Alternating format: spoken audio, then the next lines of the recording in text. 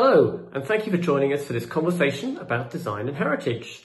This is a roundtable discussion between me, Toby, the Commercial Director at Turquoise Mountain, my colleague, Creative Director Dr. Thalia Kennedy, and Turquoise Mountain collaborator and influential designer globally, Sebastian Conran. This talk was initially recorded for a carpet event that was held in January 2021 called Cover Connect. But in the conversation, we explore some really interesting topics that are of interest beyond the carpet world. I hope you enjoy it.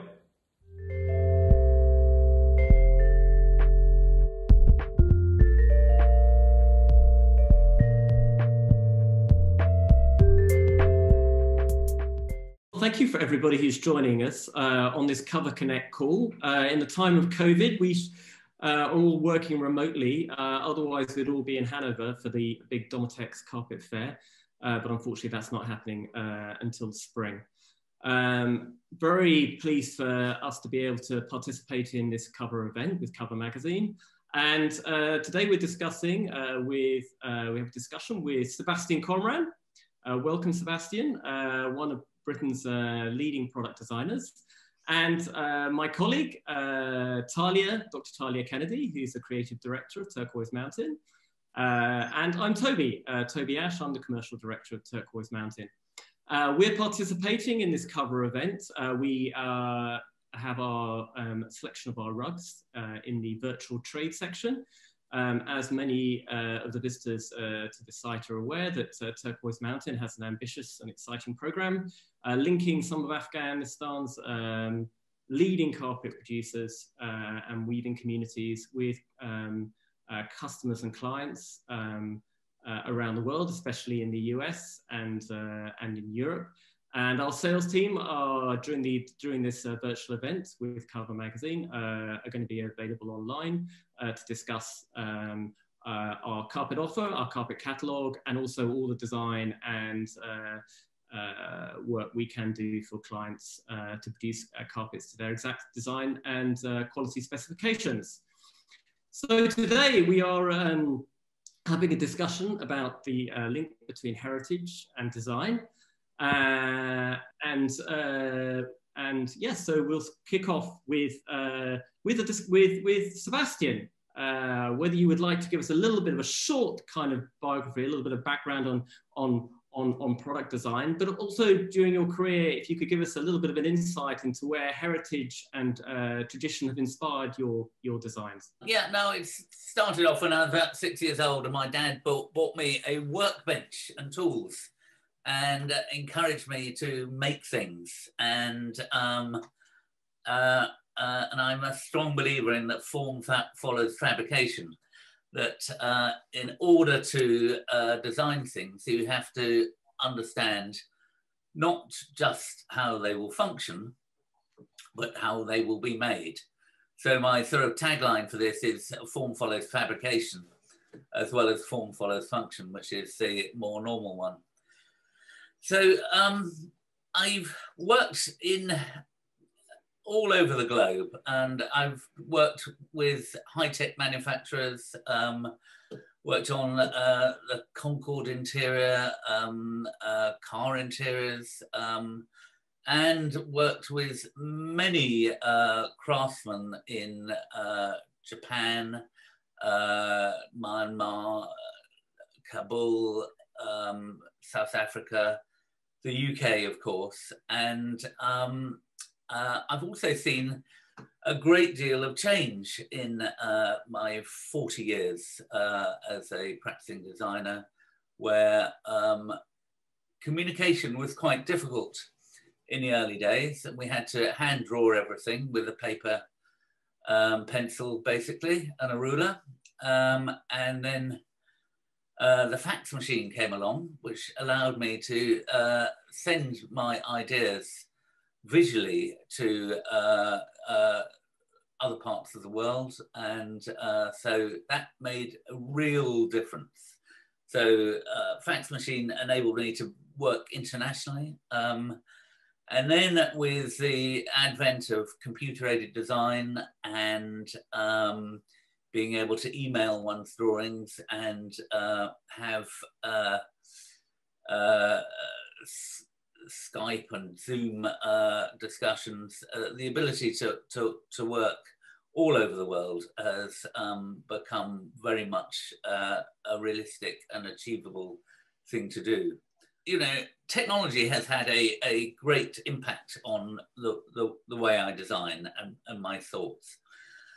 I've also designed things using, you know, I have a small robotics company, which I founded about 6 years ago, and I'm a designer in residence at University of Sheffield Engineering Department, and I work with a lot of engineers, academic engineers, translating, you know, the best of academic know-how into user experience. But I've also worked with, as I said before, craftsmen and potters and weavers and furniture makers especially. And there you're often using products, natural products like wool and wood, which are what we call live products. So they respond and they move depending on the seasons and the atmosphere they're kept in. And you know, traditional wood furniture did not take air conditioning or central heating into account, nor did traditional carpets. And so the way people live is very different. You know, original carpets were designed to just be taken out and beaten once a month to clean them, but now high-powered vacuum cleaners can have a completely different effect on cleaning them and actually destroy them over time. So you have to take all this into account. The way people... Interesting, you're bringing up the carpets. I mean, I think, you know, because of course, you know, we hear, you know, discuss, you know, predominantly carpets, and also actually just touching and leading on to our collaboration together on working together on producing some really Persian-inspired contemporary carpets. Is just on touching, you know, on your work in Afghanistan, because this is, you know, where we make our carpets. You know, you worked specifically in Afghanistan. How did you find the process of working in that country and the artisans there? The difference between working with artisans and working with industrialized countries is that artisans need to follow two-dimensional rather than three-dimensional data. The specifying of the data is important. Good communications are absolutely essential. So you need someone who's on the ground there, who understands what it is. But what I was coming round to is that originally, back in the day, before the Industrial Revolution, artisans would make things to order, and they wouldn't be made on spec so much. You know, you wouldn't just make a chair or make a rug. You would be making a rug to someone's requirement. And so it's more likely that you were custom making the rugs. Later on, due to the way that retailing came about, post-industrial revolution retailing, merchants needed to keep stock. Also, shipping, because it took a very long time to get a rug from Afghanistan to the wider world, it was very much more difficult to do this sort of thing. So merchants had to specify the sort of thing that they thought would sell well and feed that back to the makers and the designers. I also believe that the makers were also the designers, and there was a sort of traditional template of how you would make these things. So there would be not a book of patterns, but there would be a rough idea of what was acceptable and what sizes you needed, and what patterns sold the best. But it was a slower process. And because of this, there was very little room for innovation, because, you would design and make things that had sold well, 4 seasons ago. The maker and craftsman had very little insight into how the environment where their products would be used. I suppose going back to when you had a more Bedouin approach to need of carpets, that they could be rolled up and transported, and were actually part of the fabric of your home, separating you from the sand. They again had a different function. I mean, one thing that is very noticeable is the amount of pattern and detail in these carpets. And because of cultural influences, a lot of these patterns have gone from being pictographic through to rather more mathematical patterns, abstract patterns rather than pictorial patterns. So that's also something to take into account.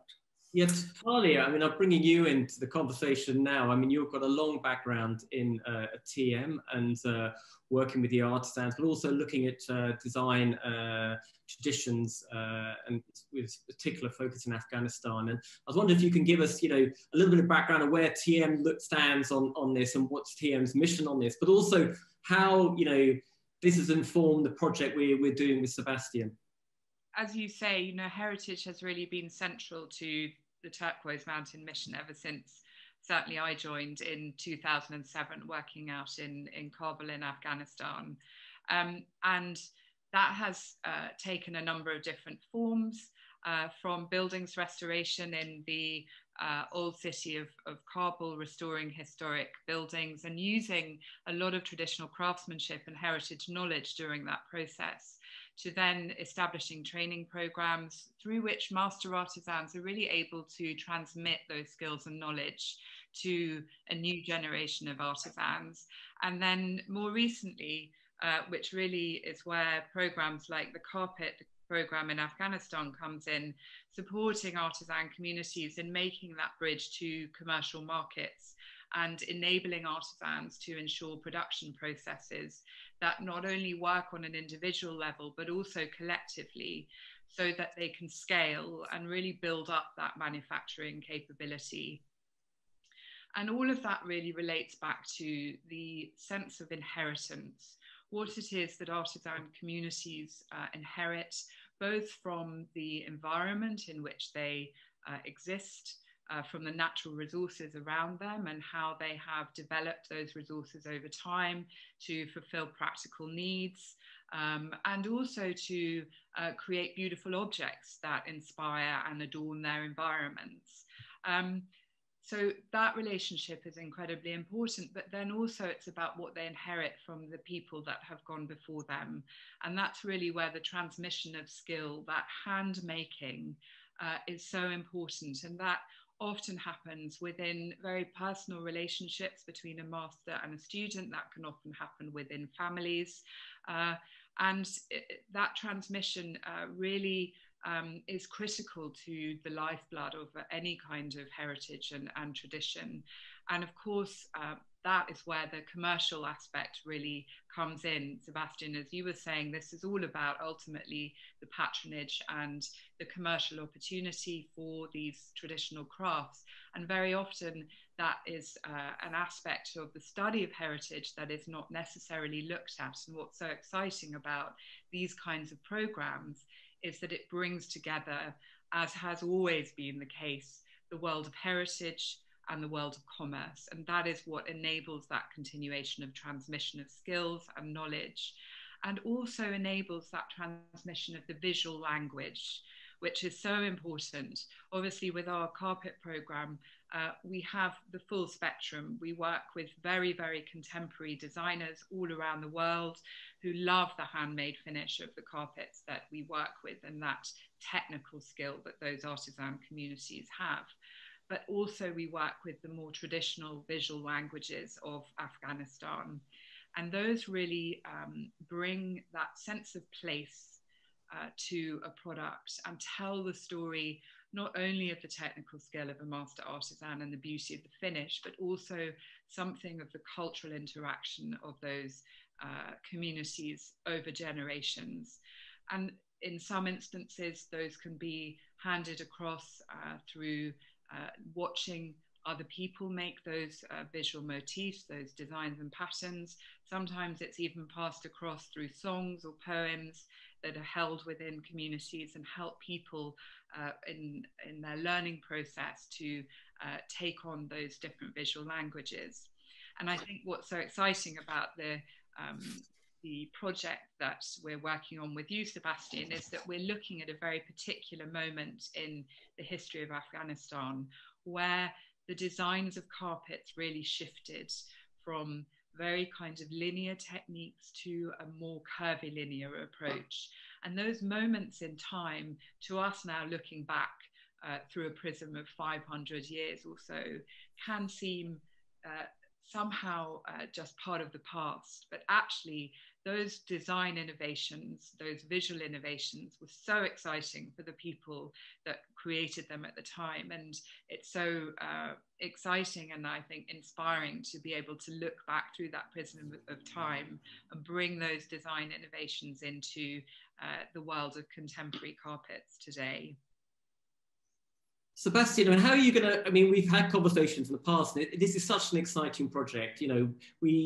Afghanistan has such a rich design and making tradition, and the idea of being able to make it, increasingly relevant to international, design savvy kind of clients is something that, I think is really an exciting project because it will allow good, large-scale commercial orders to be placed with these, and allow weavers to earn a good income and producer companies to earn income. And I think this is a really important contribution to the economy of Afghanistan. Just from a design perspective, Sebastian, I mean, how do you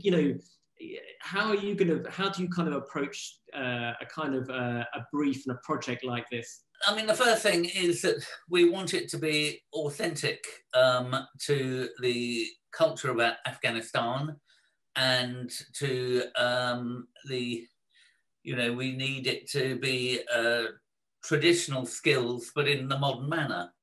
And the difference between the way that carpets were made then and the way they are made now is mainly down to the availability of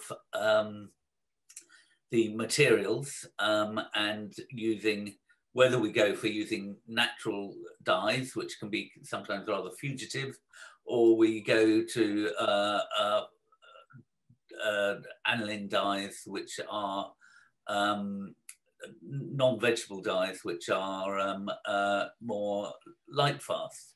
And whether this is something that we want to introduce. But, if we, the thing is, if we go for the natural dyes, is it a more authentic product? Then there's the other thing is, how are they going to be used? How big do they need to be? What shape do they need to be? and the way that rugs were traditionally used in a Afghan home setting compared to a contemporary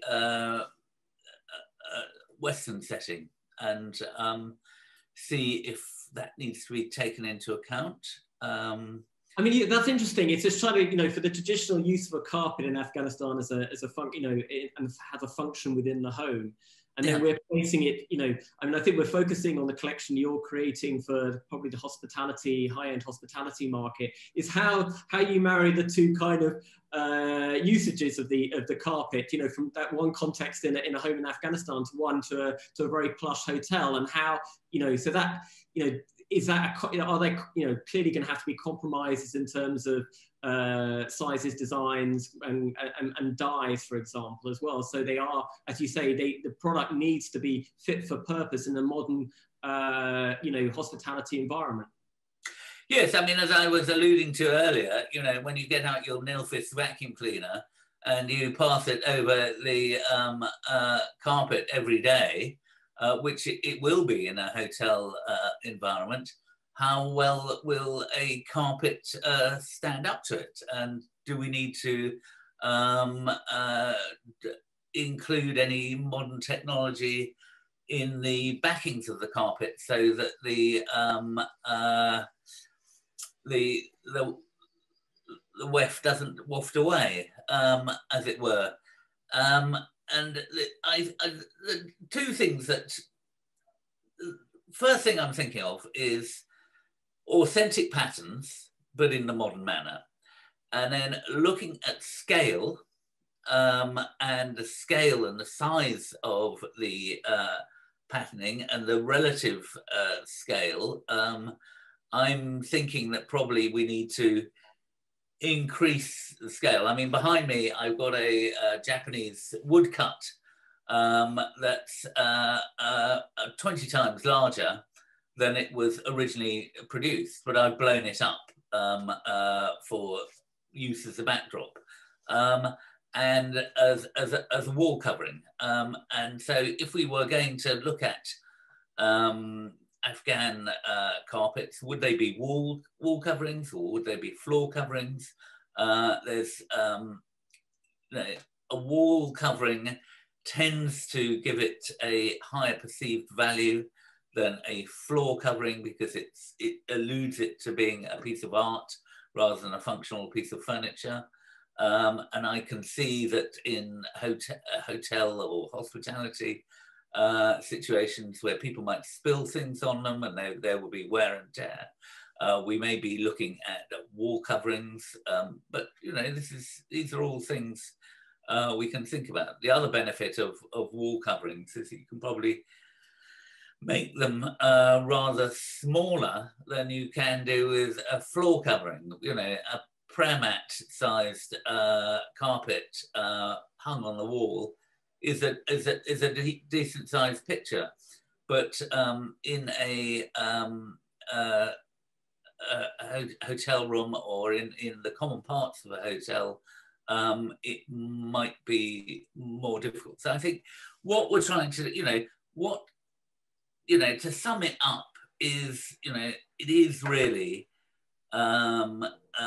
traditional culture, traditional craftsmanship for the modern needs and the modern environment. So that's what we're trying to combine, because at the moment, if you had a hotel which was specifying these products, I mean, the other thing is the ability to, as I was alluding to earlier, is with better communications, you can actually specify the product so that when the hotels are being designed or when your home environment is being designed, the carpet can be designed and they can all come together at the same time. And thanks to DHL rather than Camels, we can get them all ready on time. Interesting, you mentioned authentic kind of patterns, but then made in a modern manner, you know, brought up to date. And that's interesting. I mean, what's the attraction to the client though? I mean, if you go to a client who, you know, I'd say a high-end hotel, I mean, what's the attraction for them to say, okay, let's do something in Afghanistan? You know, what's compelling for them? What is compelling is the Turquoise Mountain narrative. And it's quite important that these products should have a Turquoise Mountain signature to them, and they must be recognizably Turquoise Mountain, but not obviously your logo goes here or anything like that. It's a contemporary take on the authentic, I think is what we're saying. And, you know, there's one phrase I heard from Turquoise Mountain, you know, nothing stops a bullet better than a job. And, you know, by employing people, it gives them, you know, it's productive and gainful employment. And there will be more harmony. You know, I'm not trying to say that this is a form of cultural manipulation, but you've got Afghanistan, which is a country which has a fantastic worldwide reputation for its carpets. And the one thing that we know about Afghanistan, if you speak to people about Afghanistan, there are various negatives that come up, but the standout positive is the quality of its carpets and its traditional quality of its carpets. And you know, the word Afghanistan is a quality mark for carpets. So in the way that, you know, made in Sheffield used to be on the finest steel products, made in Afghanistan is definitely on the finest carpets. And we need to get that across. The Turquoise Mountain part of the narrative says that by buying this carpet, by using this carpet, you are doing good in the world. So it is part of the corporate social responsibility, but in a, you know, it's implied rather than in your face and obvious. I think what you'd probably do is if you had a TMT Afghan carpet in your hotel room, there might be a leaflet there which would tell you more about it, or there might be some way of scanning a QR code next to it. Like you go into a art gallery and there will be a little card next to a picture telling you about that picture. And then you could just read that and then scan a QR code and then learn a lot more about TNT. So it's a self-marketing of the product. But in order for this to work, we need to have desirable, attractive products that fit in with people's room interiors. And so we have to get into the mind of the designers, what they would like to have in interiors. And so yeah, I'm just going to ping back to Thalia there, because you're the kind of bridge between the kind of the tradition and the traditional the design traditions in Afghanistan and the modern designer, and you're kind of leading on putting together a lexicon of designs which can be used as a reference point for Sebastian and other designers. Do you want to just give us a little bit more insight into how you've gone about this and what this lexicon looks like? This is really designed to be a tool that illustrates that visual language that we were speaking about earlier, but it doesn't just show the complete language as you would see in a final carpet. It aims to break down into the individual components, the grammar, if you like, or the design DNA of that particular moment in time, where there were a lot of design innovations and shifts going on within Afghanistan, particularly in the western part of the country, in the city of Herat, which was going through a great cultural revolution at the same time as places like Italy were going through their Renaissance. The same sort of thing was happening in places like Herat and some of the neighboring cities. And during the course of that time, really the early stages of what we now think of as the Persian rug were developed through collaboration. It was really when carpet weavers started to collaborate with other kinds of artists and were exposed to a greater range of cultural influences, that these different ideas about how to express visual motifs really came about. And so the idea with the lexicon is to present that in a way that enables designers, Sebastian, other designers, to understand that language and to then put their interpretation to create, if you like, from that grammar, their own poem, which will then be used to develop carpets and to bring that contemporary feeling that will ultimately attract buyers, we hope. And I think the other really important thing, Sebastian was talking about the shift in patronage that originally, or over many centuries, people were making to order.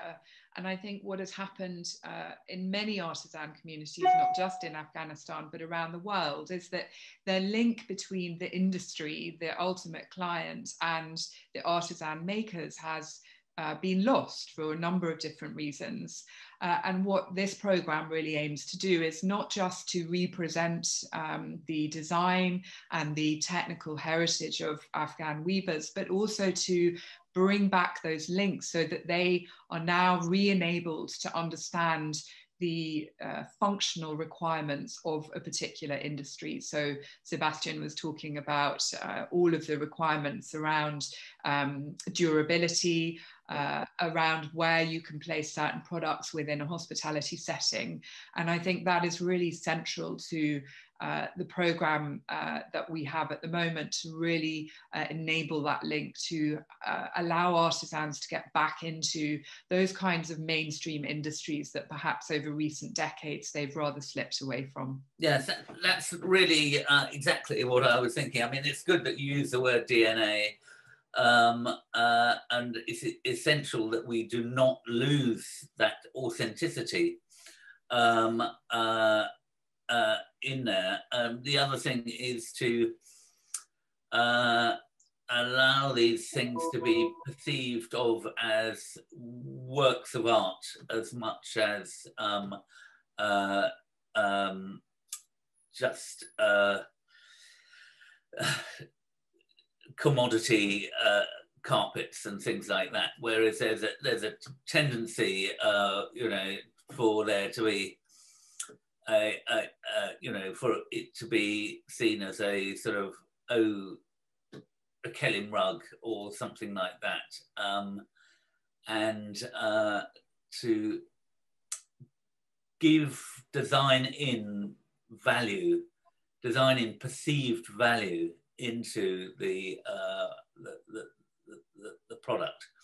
And part of the value is the perception of the brand. And there are two aspects of the brand in this case.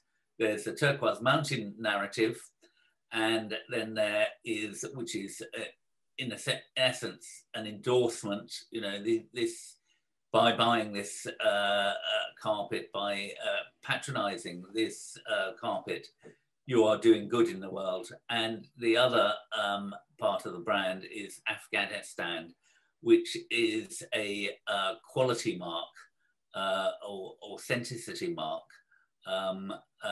as well. So there's the emotional side of the design, which is what it looks like, the personality of the product. And then there is the functional side of the design. Is it fit for purpose? Is it going to wear well? Are the colors going to remain fast and all that sort of thing. And then, of course, there is the sensitivity to how it is going to be made. You know, designing it so it is reasonably straightforward for the makers to make it. It's going to be using materials that they can easily access.